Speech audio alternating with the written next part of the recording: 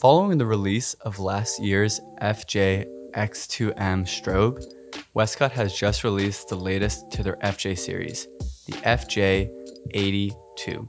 Not only do they have this new Speedlight, but they've also released a new L60B COB LED light so that videographers could have something new and shiny to play with as well. Let's get right into what makes these lights special and how they could benefit you as a creator. Westcott has made pairing the Fj80 II with any number of their other lighting systems seamless. The universal 2.4 GHz transmitter offers compatibility with virtually every major camera brand, with the Fj80 IIS being their Sony specific model, which is what we have in studio today. The Fj80 II can be used both on camera as a speedlight and as a transmitter for your more powerful lighting setups. Westcott has also ensured a 5500 Kelvin color temperature stability, ensuring a multi-light setup will always have consistent colors so your skin tones will come out great every time. They've also built long-lasting lithium batteries, which certainly gave me plenty of time to shoot, even while using the modeling lamp, which tends to drain batteries really quickly. Along with this, Westcott has also built in what's worked in the past for their other FJ models: continuous capture up to 20 frames per second, group and channel assignment for easy multi-light setups, group exposure compensation, a TTL to manual equivalent, and modeling lamp settings. As for the L60B LED light, I had the pleasure of taking this light out during our Sony rooftop event. It proved to be the perfect lightweight option for this outdoor shoot, ensuring that I could light my subjects against the sunset perfectly.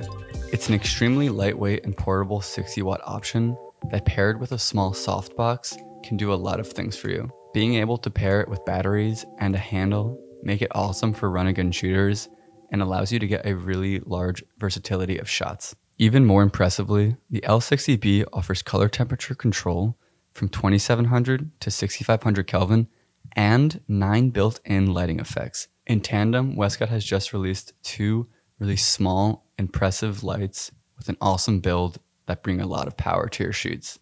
So we used the opportunity to test their new strobe light in a real-world shoot. Let's check it out. What do you do when your photographer calls you the day of that she's sick?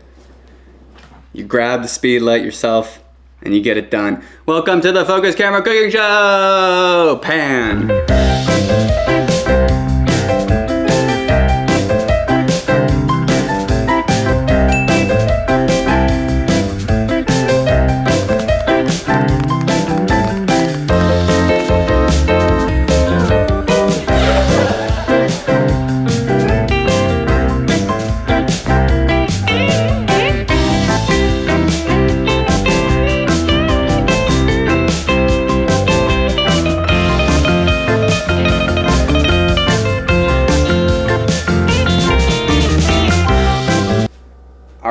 So we have the wonderful Becca here. The vibe is pretty playful, cooking show, yeah. Yeah. It's pretty silly, so, you know, don't take it too seriously. I'll try. We have the Westcott's new Fj80 Speedlight. Got the transmitter on my Sony A1 camera, and I'm shooting with the 35mm G Master. So we really just want to start by setting up our scene here and getting the lighting where we want it to be. So where I'll start is setting my ambient light. So we're shooting indoors, obviously. It's gonna make things a lot easier for us because we don't have to account for the sun. I really just have to set my camera up with the light to get what I like lighting wise for my background. And since we're shooting in the kitchen, I do want to show off a bit of that background. I'm gonna go to 1/60th, and the power we have on the light is 5.5, which we're gonna keep on right now.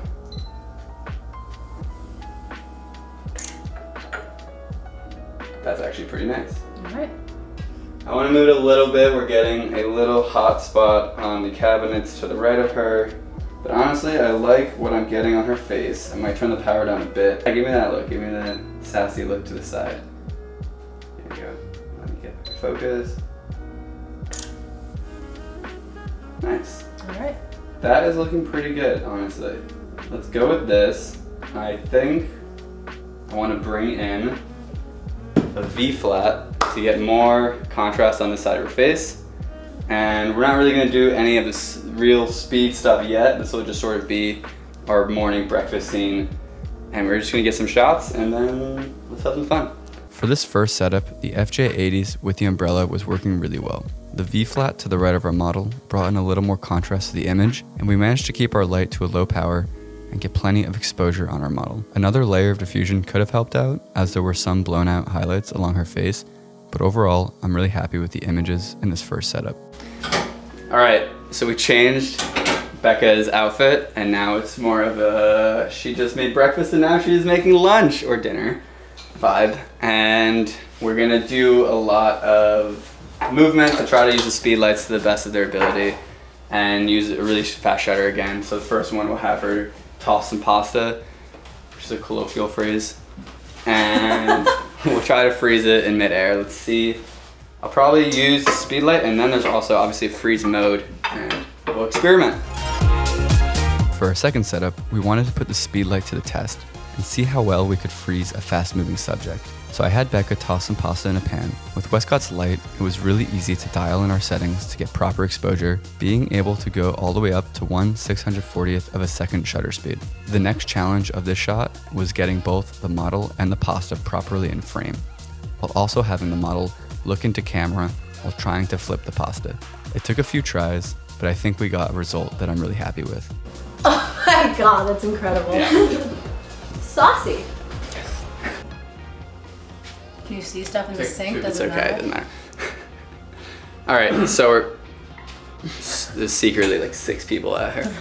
We're changing up the setup a bit. I think this was a part of the theme of the day where it starts to get pretty chaotic and creepy. So I'm going from the strobe on the umbrella to just direct light, and with the creative kit for the Fj80, it comes with things like barn doors and also a lot of gels. So I'll probably pull those out and get some funky looking shots. I've never shot with fire before, so this proved another new challenge for myself. I knew I wanted the ambient to look pretty dark and exposed for both the flames and the model. I shot at a pretty fast shutter at 1/6400th of a second and wide open at f1.4. At first, the flames weren't really showing in the image, and I wasn't sure if I was shooting too fast, too slow, or what. But then, Becca suggested we just use a bigger flame, and that seemed to be the perfect solution.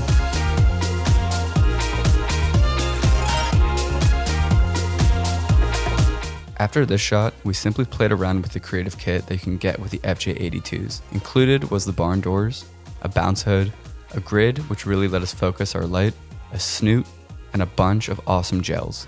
I loved using the creative kit because everything was magnetized onto the speedlight, which made it really easy to swap out each option and also super fast. Overall, I'm really impressed with these 2 new products from Westcott. Not only is the usability really easy, but the build quality on these surpass a lot of products I've used in the past for content creation. I love the small, portable nature of these 2 tools, and I love how many options it gives you on a set.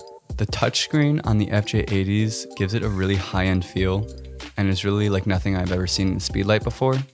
The speedlight itself is selling for around $350, with the added trigger being another $99, making it a higher end option, but clearly with that build quality, it is justified. I do also really recommend adding on that creative kit for an extra $80 because it just gives you so many more options when shooting, especially if you're a wedding photographer or a product photographer. Having the addition of those barn doors or those grids made shooting in different scenarios a lot of fun. As for the new L60B continuous light, you can get it for around $270, putting it in line with a lot of its other competition for a light this size.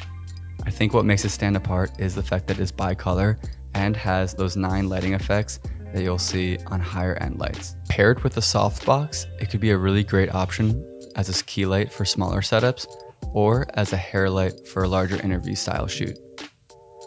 In tandem, Westcott has reached a really high quality with these 2 lights. If you have any questions regarding them, please leave them in the comments below.